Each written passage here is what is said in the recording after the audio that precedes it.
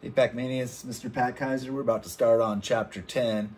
These are the conversion charts that I sent you. I wanted you guys to look at yesterday. And I just kind of wanted to go over a little bit how to use them. It's for the 10.1, 10.2, and 10.3, and of course for your quizzes and tests.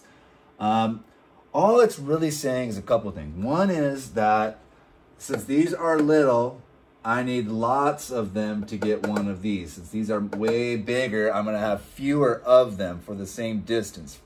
For instance, take a football field. It's 100 yards.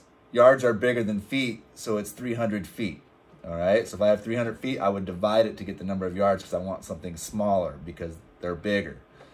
And going the other way, if I have a mile, that is incredibly huge. And if I want to convert it to inches, I'm going to have to multiply it because they're so tiny. I need lots and lots and lots of those to make a mile.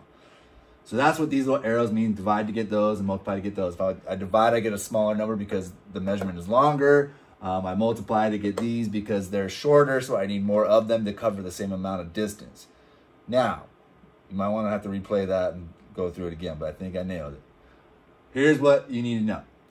How do I use this chart? What makes it the easiest? Well, everywhere you see a whole number on the chart, for any of these charts and the ones that are about to come, you can put a multiplication sign right in front of it. So right here, multiply, multiply, and every time you see a fraction, that means divide by. So this says 1 over 3 means divide by 3. 1 over 5,280 means you divide by 5,280.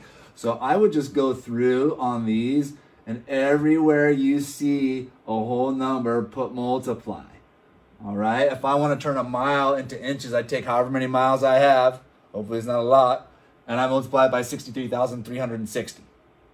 If I want a mile to turn it into yards, I multiply it by 1,760. And the other way around, if I want to go from inches to yards, I take it and I divide it by 36. However many inches I have, I divide it by 36. So everywhere on here where you see a whole number, put a multiplication sign in front of it.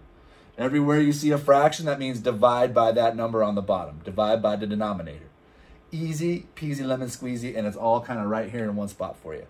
So use this for the next 3 lessons. I'm just going to post it. I'll probably post it under conversion charts or something like that. All right. Now I'm going to get ready with the lesson.